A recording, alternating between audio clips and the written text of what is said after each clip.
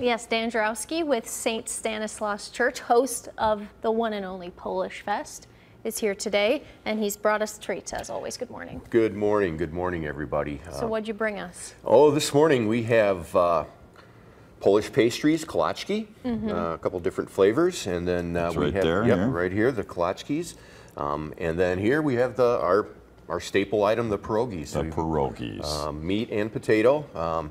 And roughly about 18,000 this year, approximately. 18. That you've made so far? All we're done. Yeah, that's all homemade, all yes, handmade, homemade. Yep. Yeah, exactly. That's a process. It's a process. How many? I assume you have a number of cooks throughout the church that are or volunteers that are affiliated. Yep, it's all volunteer. They're the heart and soul of our church, our parishioners, and.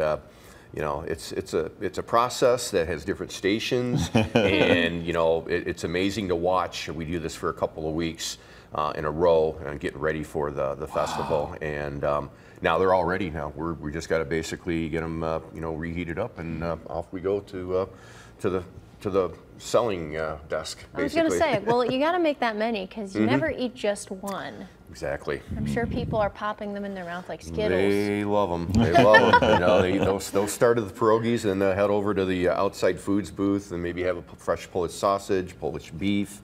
So it's more than much more than pierogies there. Yeah. Huh? Yes, bakery goods we'll have selling in the afternoon. Potato pancakes.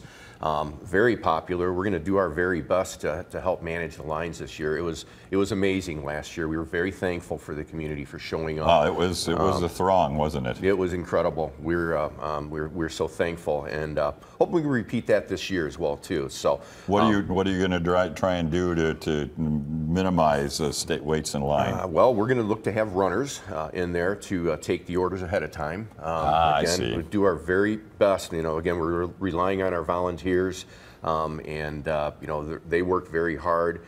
And you know, the patience is outstanding too that everyone demonstrates. We are so thankful for that too, and it's an opportunity to share fellowship with people in line that you may have run into that you haven't seen for years. You know, so but there's also plenty. There's music to listen to while you're waiting in line too. You got all kinds of entertainment. We too, have don't you? The International Polka Association band coming in again.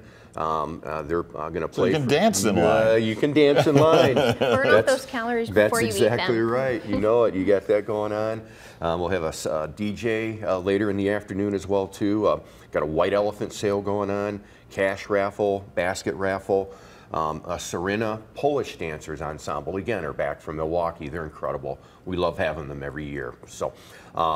Yeah, and this year, our proceeds from the Polish Fest, we are looking to put in a brand new parking lot from scratch. Bringing up the old one, putting in a new one. So we're going to work really hard for proceeds there, and of course, you know, donations are always accepted. We appreciate that generosity if it's there, and everybody in the community shows up, and they definitely show up. We're holding our prices from last year too. You are, okay. Our listed prices. That's the one thing we decided is to hold them. So regardless of inflation, we're holding what our listed prices where we had them last year. So do you pay to get in? Do you pay for food? How does that work? It's basically you exchange cash at ticket stations, and then you get the Polish Fest tickets, which you can go around and use for purchasing the food, drink, and all the things that are there. Yep, and entertainment's free.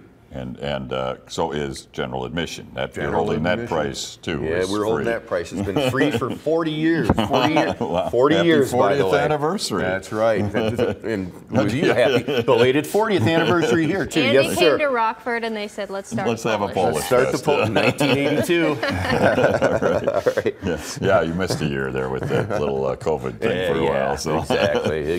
But yes, the St. Stanislaus Church right there on Buckby Street, 201 Buckby, and it's this Sunday starting at 11 o'clock and runs to 7 o'clock, or the pierogies run out, whichever comes first. That is basically part of the game. Yep, we try our best. So 10 a.m. Mass, and like I said, we're done at 7:30.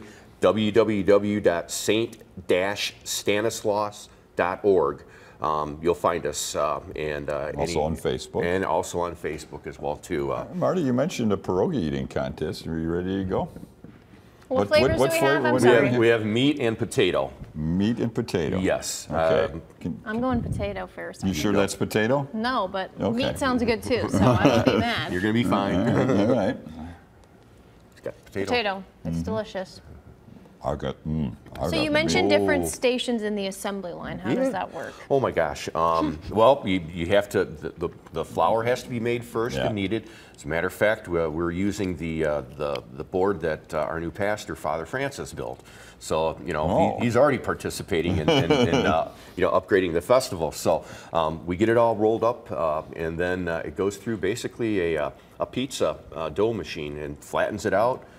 It gets flattened out, then it goes to another station where the ladies will do cutouts of circular cutouts of the dough, the flat dough, and then they'll put a little bit of So you only filling. use one machine to produce 18,000? It's constantly moving. Wow. Working day and night. That's right. You know, they're you know. They're delicious. And then you got to fill them? What right. do you got? What are the filling options? You have sauerkraut, sweet cheese, potato, and the meat. Okay. That's what we're looking at. All right. So I'm going to go potato now. I got one You down. already had me beat. You're calling uncle already here? Let's see. yeah. So yeah, you get you and hopefully you get the order in a little sooner, so you don't have to wait as long. And Right. And we appreciate the but patience. hey, in that. it was great to see the throngs and the swarms of people there, and I still think they even had a good time waiting. We did, yeah. It was. We're very, very thankful for the participation, and you know, again, we're holding the prices. We're going to celebrate the Polish culture and heritage. We're going to, you know, again, solidify our foundation as a local church with this new parking lot to be a nice visual for everyone to understand. Hey, St. Stan's, here we are. We're still here. And we welcome everybody. We're one big family. So everybody, come on down. I don't know which my favorite is here between the meat and the potato. I don't know. Yep. Guess you have to eat more to figure it out.